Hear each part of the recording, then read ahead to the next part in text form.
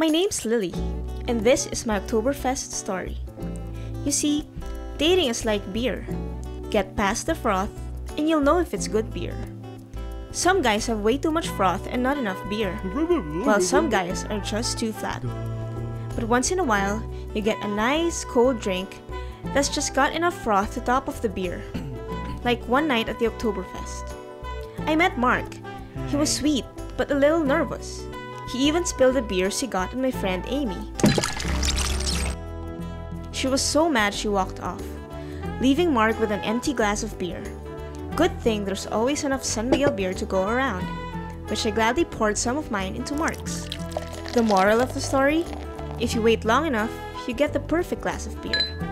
Because dating is all about looking at the glass half full.